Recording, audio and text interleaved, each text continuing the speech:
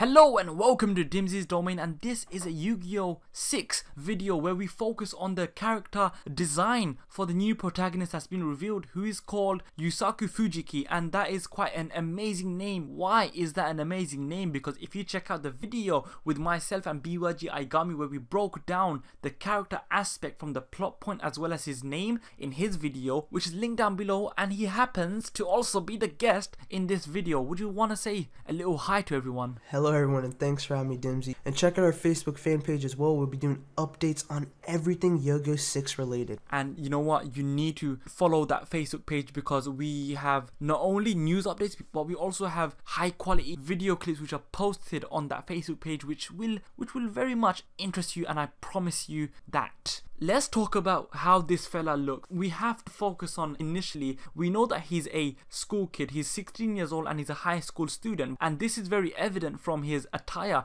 His attire being the navy as well as the light blue trimmings of his suit. And then you can also see an indigo blue tie and a white shirt. So he is very much a school student. How much of a school student is Yu-Gi-Oh! Going to play upon this? Well, what I mean by that is that in GX we had these academies and they were all fighting against each other. They have their own little rankings amongst them, but at the end of the day, the attire, the uniform was somewhat flamboyant. It was not so formal. It was kind of casual in that sense. Yes, we've seen ties before with Yuzu in Yu-Gi-Oh! Arc V. He wore a tie, but that wasn't to be formal. But now we see him in his high school attire. So Aigami, what do you reckon? Do you reckon that they're going to be in a very formal school setting, or are they going to be in a casual, out there school? I feel like this is going to be based around a school. Like if you look at his design, Yusaku is he looks like a very preppy boy, like he comes from a wealthy family. Yeah, I think that does show wealth, but do you reckon that the school he goes to is like, how we see in the real world or in anime which focus on school, where it's just actual high school life which may incorporate a bit of dueling? Or is it going to be a duel academy or a duel school where, yes, I know the focus should be on dueling, but the fact that it really doesn't reflect school life that we see in real life accurately? Because I do think, as we spoke about in your video, that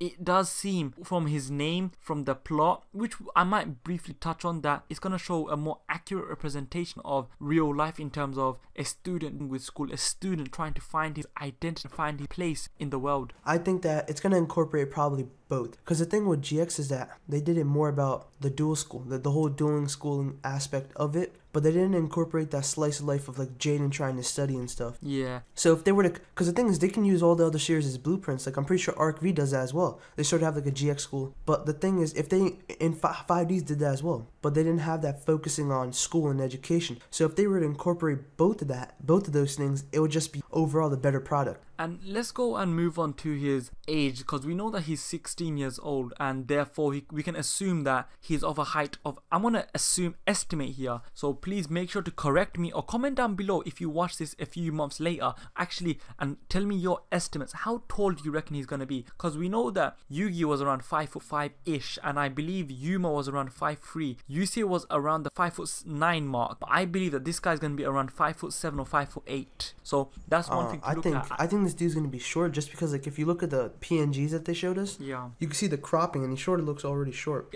So I'm gonna guess like probably 5'6", 5'7". But the ideal height for me would be 5'9". I don't want this, actually not 5'9", 5'7". But let's talk about Japanese standards, because short would be something similar to 5'4" or maybe 5'5". Actually, being 5'7" is kind of regarded as on the upper echelon of being tall or average. You know what I'm saying? So I believe if he's going to be short, he's going to be around 5'5". But if we're going to talk about his face, let's talk about his face. He got green eyes and navy blue and pinkish hair. And then so a thunderbolt in his hair. With a thunderbolt. So that is a unique color scheme and quite a few colors right there. What do you take from that? Because I believe that it's a mixture of serenity in the blue and how he's calm with himself, but at the same time he has that flair to him with the thunderbolt and the fiery nature, but he doesn't know because he's hidden amongst that calm blue, the calm reserved character that we've been introduced to, because we know that he's just not a shy timid boy, but he's a guy that he's the average Joe. He's not Mr. Popular, but I don't think he's also the bullied guy. He is the guy that just gets by. He's the drifter in that sense. So I think that his hair, what that denotes is that he has a lot of flair to him, and he has a lot of ability, but he just hasn't discovered it, and he just needs that one spark, which is also represented by the thunderbolt on the front fringe on his hair. But his blue shows him being very calm, and he just knows himself very well. He knows himself that he doesn't have the most self-confidence in that sense, but at the same time, if he emulates the fiery nature inside him, similar to GX in terms of Jade, and similar to Yuma Tsukumo, who was a ball of fire,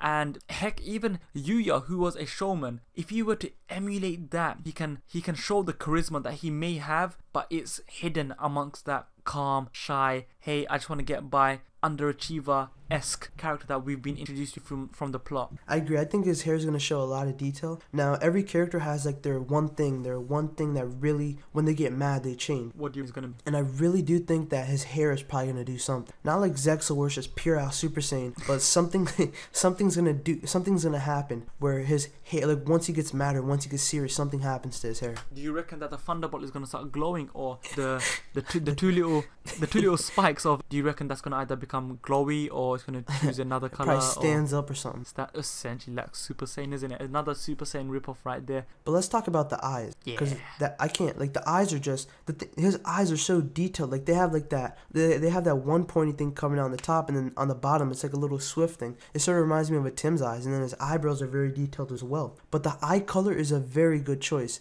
I think we've never seen a character that has like proper green eyes. It's interesting because of the fact that you'd think to yourself, okay, green is supposed to be a color that complements red and, you know, the reddish colors, but having a green eye color it shows a very deep understanding, because what it speaks to me is that having an emerald green color is something where you could get lost into. That's why people say, oh, if you have hazel eyes, you could just look into the eyes, and it speaks personality, and there's a lot of flair inside them. So I think that he's yet to discover himself, or people are yet to discover him, and his eyes are the first thing they look at and they can really relate to, and just look into his eyes and know that there's so much more to his character. But one thing regarding the eyelashes and the eyebrows is that it's kind of slanted. It shows a more serious look to him, but at the same time it doesn't look like he's angry or he is filled with rage. It seems like he knows when to do things. For me, he gives off a very Yusei vibe, in the sense that he's a cool character, or he just knows how to behave and act. He seems more mature. What do you reckon? Now the thing with the eyes is that in Japan the color green means growth, which sort of relates back to his name, Journey to a Wiser Tree. It's the meaning of energy of growth, representing eternity. So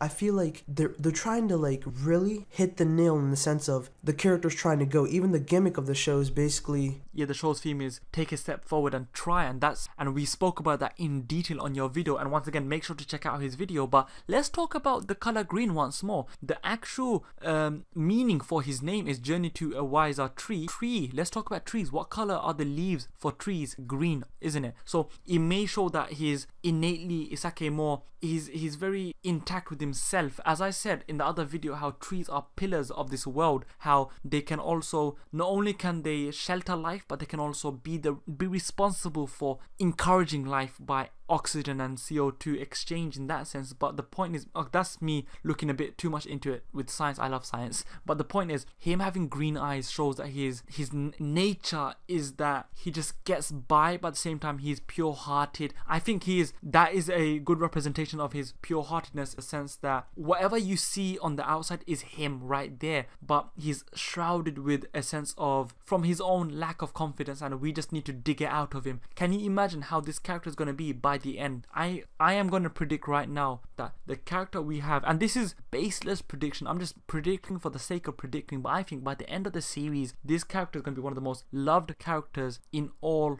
of Yu-Gi-Oh! In terms of the protagonist, because already he hasn't really given me any alarm bells, in the sense of, when I saw Yuma, I was like, this guy looks so young. He was only 13 years old, and he was like that? And he was chubby, and just the sake of him not looking that serious, and he just did not give off that intimidating factor. Whereas when I saw Yuya, I'm like, we've improved. He looks more serious, and he has better character design, but he looks so damn thin. He looks so young.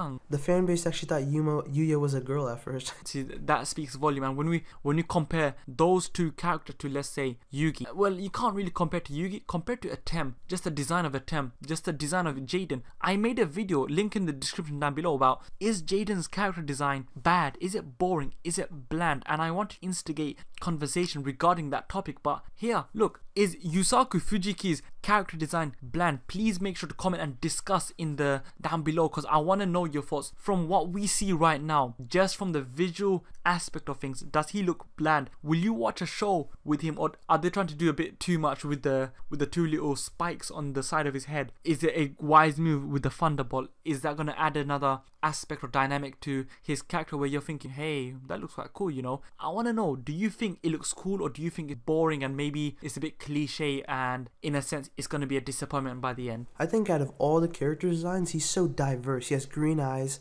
like a indigo type hair color, and then he has like a light blue, dark blue, and then his costume just fits his hair. So this character is very diverse. And one thing they didn't really include, which I'm kind of surprised actually, because I thought they would do, knowing the general direction and the audience that Arc 5 as well as Yu-Gi-Oh! Zexal were aiming at, is the fact that I thought he was going to have at least goggles or even glasses. It would have been actually interesting to have him wear glasses, but that's a discussion for another time. Anyway guys, I'm sure we've hit every single nail, every single possible nail regarding his character design, and maybe we've over-analyzed it, but heck, that's what we're here to do. What do you reckon? What are your thoughts regarding his character design? Make sure you subscribe to BYJ Aigami, make sure you follow the Facebook fan page and all the other videos that we've done regarding Yu-Gi-Oh! The 6th. Heck, check out the other videos which are not even part of the 6th series. You may now exit Dimsy's domain. Thank you and goodbye.